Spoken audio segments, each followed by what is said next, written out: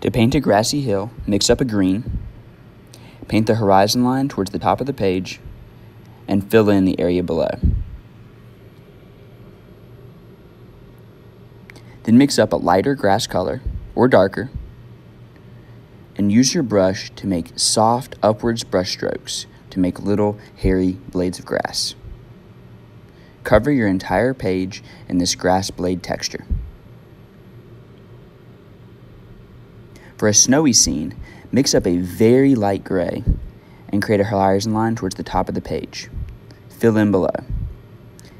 Then take pure white and draw a line at the top of each little snow dune and fade the white into the gray below.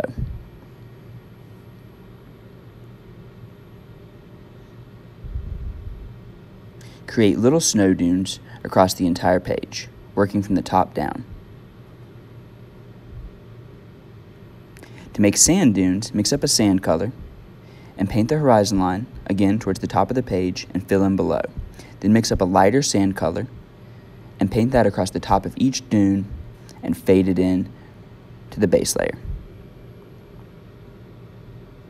To make little sand grains, you can mix up a darker color, a dark brown, and use a flat brush to make very light stamps, very light, into the sand. Just a little bit rocks and very and sand light. grains. And there you have.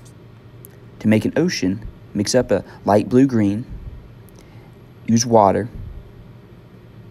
and paint a perfectly straight horizon line towards the top of the page. Make sure that your horizon line is very straight and very neat, and then fill in below using the paint and the water. Then mix up a lighter color for the ripples and waves, and make soft back and forth brush strokes, starting from the horizon line and working your way down. As you work down, the ripple textures can get a little farther apart and a little bigger.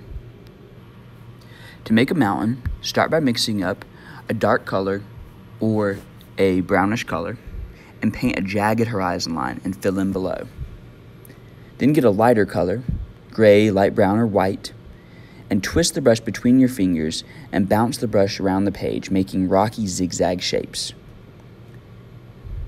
Fill in the entire mountain range with a lighter color and a darker color.